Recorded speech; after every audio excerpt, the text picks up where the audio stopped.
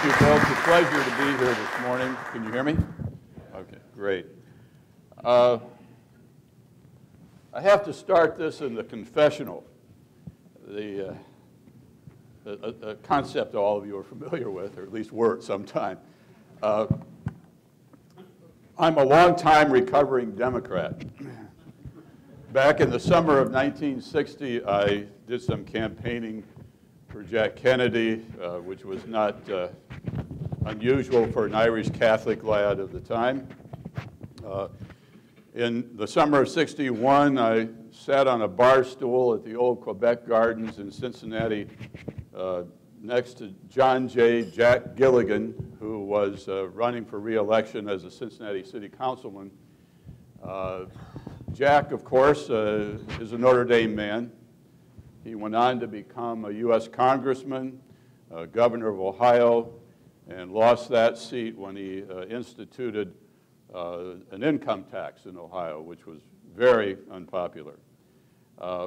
Now, when I started practicing law, though, I realized the impact of Jack's tax and spend philosophy. And so I converted to conservatism, much to the delight of my dear old Irish dad, and have lived happily ever after on that side of the political fence. Now, Jack has a daughter, Kathleen, and Kathleen went on to become the governor of Kansas, and she and Jack are reportedly the only father-daughter duo ever to have been governors of their states. Kathleen, unfortunately, did not suffer the same metamorphosis that I did. Kathleen is now, as you may know, Kathleen Sebelius, the head of Health and Human Services. And Kathleen is the lead defendant in the Notre Dame lawsuit to declare unconstitutional the mandate that requires health insurance coverage for contraceptives, sterilization, and abortion-inducing drugs, plus related education and counseling for the same, which I'm going to shortcut through the rest of these comments by calling it the objectionable coverage. This is not a battle over whether the deprivation of free contraceptive pills deprives poor little Polly of the satisfaction of all her earthly desires. This is rather a battle over religious freedom. It's the most egregious attack on our First Amendment free exercise of religion rights in our lifetimes. As Bill noted, to its credit, Notre Dame did file a lawsuit challenging the mandate, and it challenged it on the basis of the violation of the First Amendment, also on the basis of the violation of the Religious Freedom Restoration Act. The suit was dismissed as premature in December, and that was before the government, the HHS, came out with the revised mandate, which is what we'll be talking about here. It's on appeal to the Seventh Circuit, and that presumably will move forward as time goes on. Notre Dame was not the only institution to file suit. Over 60 nonprofit and for-profit institutions have filed suit. About half in the nonprofit category, Catholic universities, hospitals, dioceses, et cetera, and about half in the for-profit private business arena. Hobby Lobby is probably the most well-publicized of the for-profit cases, and I understand that the owners are not Catholic, but they do firmly believe on religious grounds that the mandate is entirely inappropriate. That case was just recently argued in the 10th Circuit Court of Appeals, and it appears that the for-profit cases are going to be getting to the Supreme Court before the nonprofit cases, because there's nothing in the mandate that provides any protection to for-profit businesses, whereas we'll get into some of the things that the government has talked about with respect to nonprofits. Now, I said it's a revised mandate. It came out earlier this year, and there's been commentary on it. The comment period has ended. Several things about the revised mandate. It does provide an exemption called the church exemption for churches, church associations, and seminaries to the extent of their religious activities. Beyond that, though, beyond the church exemption, you have really two categories of institutions. You have those that have insured plans, like Notre Dame's for students. For insured plans, it provides an accommodation. These are for religious organizations that hold themselves out as religious organizations and that object to the mandate on religious grounds. The new mandate, the revised mandate, requires insurers of insured plans to provide the objectionable coverage. That is, the insurers like Aetna, which provides the Notre Dame plan for students.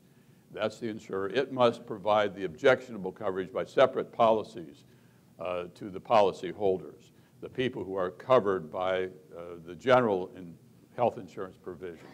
So this is supposed to be done, and I say, and I'll get back to this in a few minutes, at no cost to or involvement by the religious institution. So the religious institution provides a health insurance plan, not including the objectionable coverage. The insurer then is supposed to provide individual policies for the objectionable coverage at no cost to or involvement by the religious organization. The other category is self-insured plans. And to abbreviate this, there are pages of this in the mandate regulation, but the government, the HHS, provides certain proposals, none of which guarantee that the religious institution will not have to provide and pay for the objectionable coverage. So self-insured plans are far worse off even than the insured plan situation, which at least provides something in the accommodation that can be debated. All right, what are the reactions to the revised mandate? Well, criticism by and large, and a good deal of criticism on, that there's no exemption for businesses, for the for-profit enterprises. As Notre Dame emphasized in its complaint, the mandate violates church teachings, and Notre Dame did go into great detail in its complaint explaining the church's position on contraception, sterilization, and abortion. So there's no need in this audience for me to go into any depth about what that means, because we all generally know what the church's position is on these subjects. On the moral side, the ethicists, and quite a number have written on this subject, apparently, from what I've seen, all agree that the mandate is an unjust law which should not be obeyed. And that is a position that the bishops, of course, have taken, and very strongly. Now, when it comes to cooperation with the mandate by religious institutions, the ethicists are all over the lot. I'd like to analogize it to a lawyer who wants to find expert testimony. You can find expert testimony on virtually any subject, on any side of any subject, a thing which frustrates judges a great deal, of course. But on this subject, we have, and I'm just going to give the range, we have ethicists who say that even the accommodation is immoral because the insurers will bury the cost of the objectionable coverage in the religious organization's premium. So it's something that cannot be cooperated with because you wind up paying for the objectionable coverage, and therefore it's immoral. Okay. The opposite extreme is that even providing and paying the premiums for the objectionable coverage is not immoral, not culpable material cooperation in evil, because of the duress, and that duress is the federal government's threat to impose very substantial fines on the organization that has a health insurance plan but doesn't include the objectionable coverage. So there are ethicists saying that the duress rules the day, and as a result of that, it's not immoral to provide the coverage. All right. So that doesn't lead you very far, except to, if you're looking for an out, in some respect, you can find an ethicist that will provide whatever rationale you're looking for. Now, what are the alternatives available to nonprofit religious organizations? And I'm going to focus on Notre Dame.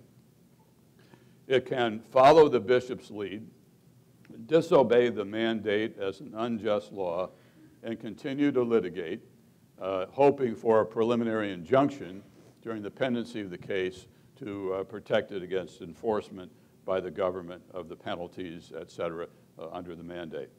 That's one alternative.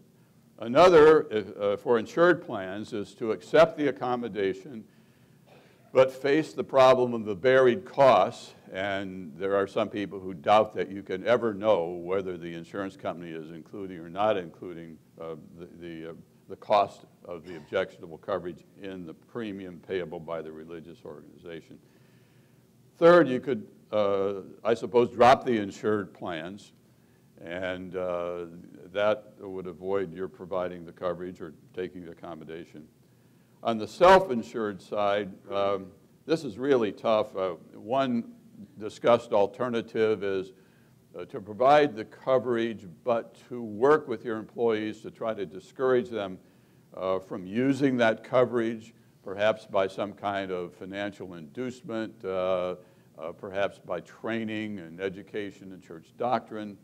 And finally, with respect to self-insured plans, there is potential for considering the shifting of those plans to insured plans, but then you're back into the accommodation dilemma and whether you're actually going to wind up paying for the objectionable coverage. So those are the alternatives, and the question becomes, what choice will Notre Dame make? Well, we did ask Notre Dame what avenue it intends to pursue, and the spokesman, Dennis Brown, who just cropped up the other day as the spokesman on the comments made by Gordon Gee, president of the Ohio State University in our home state of Ohio. I could talk about that, but anyway, Brown said to us in response to our question that Notre Dame is engaged in confidential conversations, but he did not indicate with whom, so we can speculate, are they sitting around tables in the administration building engaging in confidential conversations, or are they indeed sitting down with HHS and maybe in collaboration with the bishops or others and discussing a resolution of the problem? I'm rather hopeful that it's the latter and that there indeed are meaningful negotiations taking place, but we don't know. So let me conclude by saying that let us pray that Our Lady's University will continue to seek a course that is truly morally acceptable and in accord with church teachings, that bears witness to the faith and leaves no taint of scandal. The spotlight will be on Notre Dame in this controversy. There is no question about that. And so may the Fighting Irish battle in court or in negotiations for a resolution that we can be proud of.